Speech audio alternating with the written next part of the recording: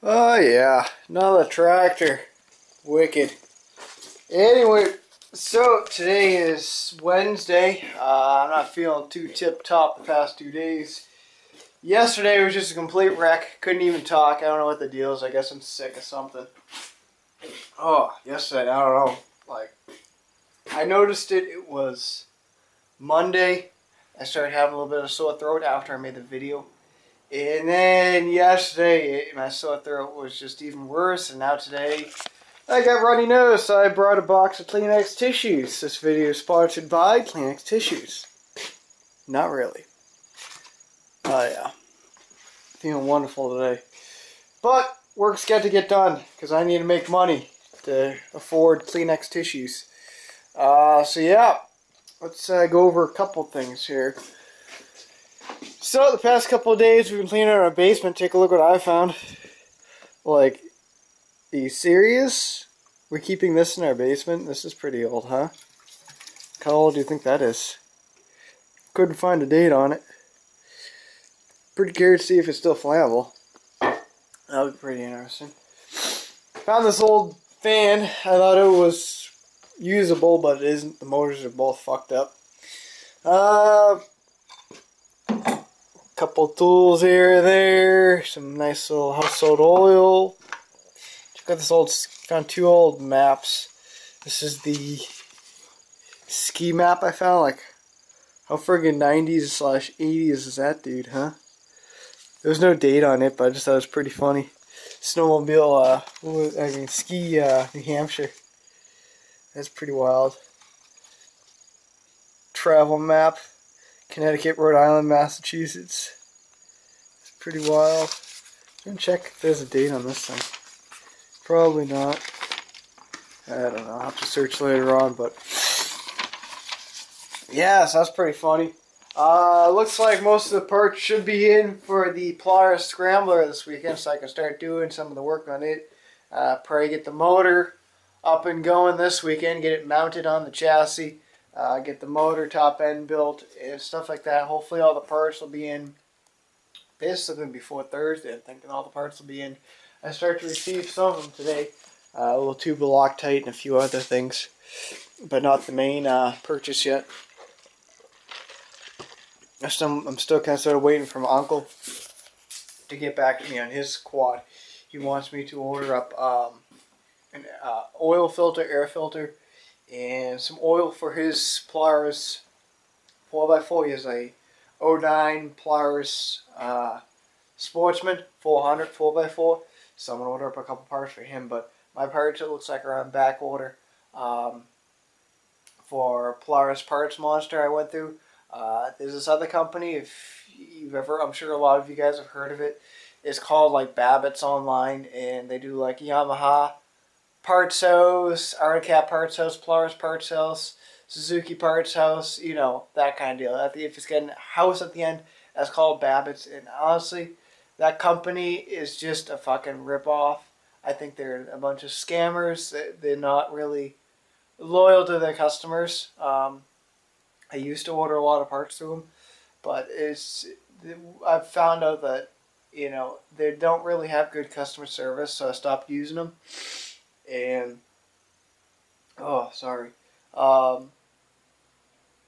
the parts are just extremely expensive, so I stopped using them. But anyway, so here's what we got going on. We got two tractors. We got this one here, and there's another one outside there. Basically just for parts. I picked them up just a little while ago. I wasn't going to go yesterday. I was just too sick yesterday to even want to move off the couch. So picked these two up today. It's pretty funny. I went from watching, what did I start? I think I was watching Judge Judy on YouTube. Like, I started watching a bunch of old clips. And then from like Judge Judy, I watched like 3 or 4 episodes of that. I went from watching The Price is Right on YouTube. And then from like The Price is Right, I went to Jerry Springer. Like, is that not YouTube for you or what? That's pretty funny. But, yeah, parts. I'm going to call up them today, try and figure when I'll be seeing some parts for this. I was hoping to see some late this week, but I haven't heard anything yet. Haven't had a shipping received it yet. So it looks like something next week, hopefully. Unless the parts are pretty much back ordered. I'm actually getting ready to start working on this Toro. These two. I gotta get at least one of these running today. The guy told me he didn't need them till Friday, but I guess things changed. So he needs one of them running, all set, ready to go for tomorrow. So hopefully I can get this one running. It already does run, but just needs a tune-up, so it's not that big of a deal. So I'm going to get that one working first. And then when I come over here, start working on this tractor, start pulling the parts off. And then I got the other one outside. But on, Monday, I think it was, I power washed the ATV, the Polaris. That thing came out really clean. I think I'm going to do a little bit of touch up on the frame where it needs it. I got basically, I'm not really sure how much I got left, but I have a quart. There's quite a bit left in there. Just enough so I can spray the frame and shoot it real quick. There should be enough clear. Yeah, there's plenty of clear on that. Got that can, and I also got the other can over there. And I'm just going to shoot some parts of the frame. Shouldn't be that big of a deal, just to clean her up a little better. Basically, I'm going to just shoot whatever needs to be shot with the black, and then I'm just going to re-clear coat the frame. That's basically it. So, yeah, so I'm going to start working on this. It's not going to be a whole lot of video today. Like I said, I'm not feeling too well. Probably going to get this guy done. Maybe pull this one apart. The other one's basically already pulled apart. And, yeah, so that's what we got going on. So, a few of you guys in the comments there, I looked over a few of them this morning. On what I paid for the Polaris. Yeah, I paid $200 for it, which is an extremely good deal for around here. So that's pretty kick-ass. A lot of you guys were about in that ballpark, about 250, 225, 180, somewhere in that range. I saw a bunch of those. That's pretty cool. So a lot of you guys are right on. But I just can't get over this piston. I showed two of my buddies, and I'm like, I've never seen this in my life. And they think it's the original piston. They don't think it's ever really been changed. And two-strokes usually, when you start to feel something, you usually start doing a little bit of maintenance on it. Obviously, this guy didn't feel anything, so he just kept on riding. But, I don't know, I just think it's crazy. Check that out, huh? It's like missing everything. I took a look, inspected the insides of it. There are no broken off pieces on it, on the inside of the case. So that's pretty good. I'm going to clean up the whole motor. I'm going to get some parts cleaner, clean it all up, make the block all nice. And same on the inside. I'm not sure if I still have to add oil or not to the bottom of that crankcase. So if any of you guys know, you can let me know. I mean, like I said, there's this dipstick. One of you guys said it was for the balancer. So I'm not really sure if I'm supposed to add oil in the bottom of this. It has oil in it right now. So maybe one of you guys can let me know. And the other thing is, yes, it is a two-stroke engine, guys. A lot of you guys were confused. Polaris does make the two-stroke engines for the Trailblazer, possibly the Trail Boss. I'm not really sure. But I know in the Trailblazer 250, or the 350, or the 400, or the Polaris Sport, or the Polaris Scrambler for 400s, they're all two-stroke. If you go up in like the 500 Polaris Scrambler, they are the four-stroke. Hopefully that cleared some stuff up. Another thing is, I noticed a few comments on my on this Toro in my old Husqvarna Zero Turn. Yeah, no guys, I don't want another Zero Turn. I sold the other Zero Turn because it was just too big for me. I have my Husqvarna ride-on mower. I'm not keeping this one either. I don't need a Zero Turn, basically. That's the reason why I'm just, basically I bought it just to flip it. That's all that I bought it for. I'm not going to be keeping that. There's something else I was going to go over too. But yeah, that's the deal with this. I got the carburetor, picked up the carburetor today. It's right here. I got to order up some linkages for it. And I got to order up the wiring harness. The guy gave me a block. This guy right here, but I can already tell it's not the right block. So I'll have to go back online and order up a wiring harness because I just know it's not the right kit for it. So it's not that big of a deal. But it is what it is. So we'll make do with what I have. You know. So that's basically it. So I'm going to continue working on what I'm doing here. Hopefully we get this lawnmower just about done. I ordered up a new set of blades for my Husqvarna lawn tractor. I ordered up a set of Gator blades last night. I think it was $45 I paid for them. So it's pretty good for three blades. Gator blades, Jack Small Engine wanted, I think like $25 a blade. I was able to get them for $45 at auction last night on eBay. So that's pretty good. So that's what we got going on, guys. We'll get back to you in a little bit once we get this guy going and this guy going. So yeah. Alright, so here's what I've gotten done. Just a little thing on that guy. Man, I must have fucked up my order. I'll have to show you guys that in a second. So, I got her all done, and I was getting ready to replace the spark plug, so I come over to my spark plug drawer, and I go, oh crap, there's no more spark plugs. And I go, oh wait a minute, I just placed this order the other day, so I come out of the box, and I pull out the spark plugs. Well, I don't know, I must have fucked up the order. I ordered 2 of these, which is the J19, whatever the fuck they call. These are C12s, I do believe. I ordered 4 of these when I don't even need 4 of these. I just ordered 2, or I thought I ordered 2 of these. I was supposed to order 4 of these, so I guess I need to place another order on spark plugs. But oil filters. I got some oil filters in for the tractors. Not too bad. These things are pretty cheap. I get them from this company on eBay, and they're reasonably priced. I'm just going to try and pull up the name of them. Yeah, see, it doesn't tell me the name of the... Oh. Right there, if I can focus. AMCPartsStore.com, and they got some reasonable price stuff. I buy a lot of my bulk items from them. This thing on friggin' focus here. No. There it is. I buy a lot of the bulk items from him. I think it's just a single guy that does it. Not really sure. Maybe someone out of the basement that's running it. And I've gotten a lot of stuff. Like I said, these oil filters, for all 6 of them, I think were $20. Usually one sells for about $7, so that's pretty reasonable. Again, I just actually did the lawnmower that's sitting right over there, the Toro. So I had to come over here and grab a air filter. This is where I keep all my air filters. Same guy. This is AMC Parts Store. I think the Briggs for the 12 horses. These are usually about $7 a piece. I bought a box of the square regular lawnmower style. As you can see there, I think the box was like maybe $15–20. It is worth it. Same deal. These are the 3-horse Briggs style, you know, the foam ones. And I bought the whole box for I think $15 a while back. So I do keep some stuff in stock, and it just makes life a lot easier, especially when you're doing this kind of stuff.